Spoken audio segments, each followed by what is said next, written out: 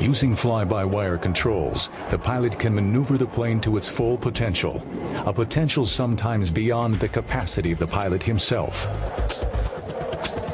The computerized flight control system monitors every movement of the aircraft and every control activated by the pilot. It also permits aircraft to depart from conventional design requirements. With traditional flight control systems, an aircraft had to be designed with inherent stability, often at the expense of optimal maneuverability. Fly-by-wire eliminates these design limitations. Instead of building inherently stable aircraft, designers using fly-by-wire technology can produce planes that are substantially less stable and thus much more maneuverable. Fly-by-wire allowed Dassault to return to its classic Delta design in the Mirage 2000 fighter. The computer-assisted flight controls compensated for any shortcomings in the Delta wing configuration. Les commandes de vol gomment un petit peu les défauts qu'il y avait sur les Delta classiques. Dès qu'on prenait beaucoup d'incidences sur un avion Delta classique, l'avion s'enfonçait et pouvait devenir très difficile à piloter. Sur un Mirage 2000, les commandes de vol empêchent d'atteindre ces incidences et donc l'avion reste toujours pilotable. Des becs sur les Delta à commande de vol électrique qui améliorent quand même considérablement les qualités de l'avion à basse vitesse. Et on ne pouvait pas le mettre sur un avion Delta normal parce que l'avion aurait été réellement impilotable. Il n'y a que les commandes de vol électriques qui permettent de piloter cet avion.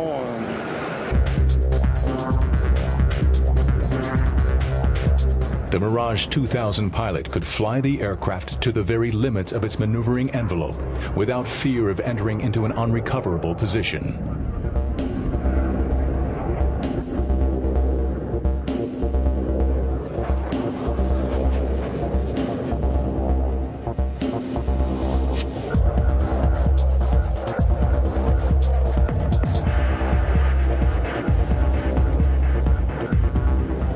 Although the Mirage 2000 most closely resembles its 1960s ancestor, the Mirage 3, its role is more akin to that of its predecessor, the F-1.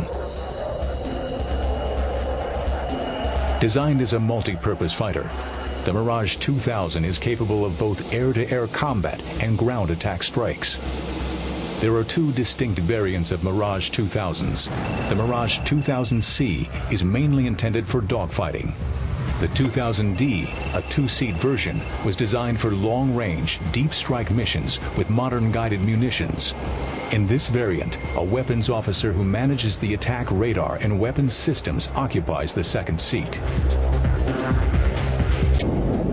The Mirage 2000 strike fighters are equipped with a variety of strike weapons.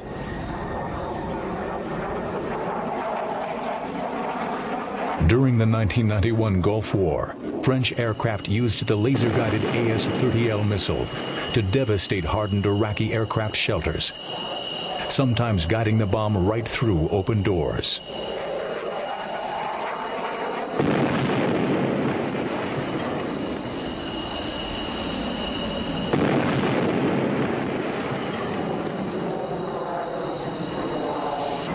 The Mirage 2000 is armed with the Apache cruise missile.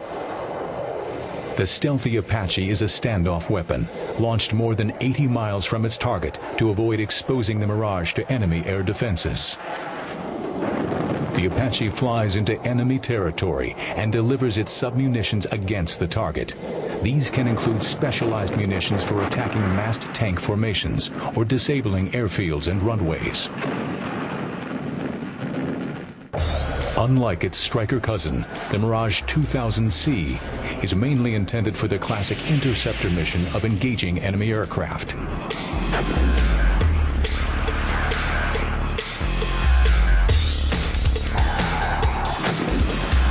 In modern air-to-air combat, the fighter who engages first and at the greatest range usually wins.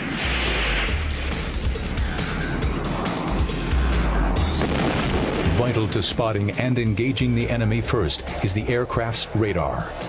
La capacité est de pouvoir engager loin, parce que ça reste un missile à longue portée, loin, plusieurs avions simultanément, sans rentrer dans la phase d'engagement de combat rapproché.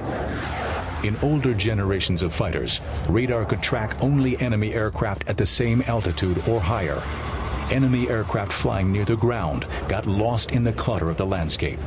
But advances in radar now permit fighters like the Mirage 2000C to locate and attack enemy aircraft flying below them. It's called look-down, shoot-down capability.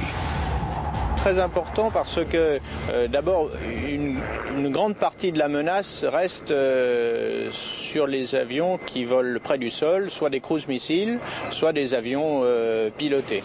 Aussi de la basse altitude. Donc il est très important que les avions soient capables non seulement de voir vers le sol, mais aussi de tirer vers le sol. The Mirage jet's superior combat abilities were demonstrated during 1991's Operation Desert Storm, codenamed Operation Daguet by French forces. Ground attack missions were performed by a squadron of Jaguars and a squadron of Mirage F-1s. Mirage 2000s of the 5th Fighter Squadron operated out of Al-Assa Air Base on combat air patrol missions to prevent Iraqi air attacks to Saudi Arabia.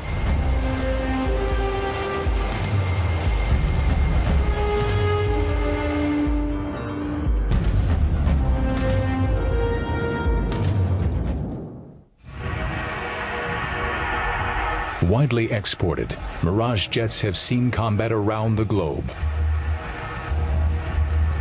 The Mirage 3 was made famous by the Israeli Air Force in the 1967 Mideast War. The Mirage was later improved in Israel and evolved into the Kfir fighter. The South African Air Force also used Mirages extensively in combat, flying the Mirage 3 and F-1. One has seen combat in southern Angola, as well as other areas in Africa.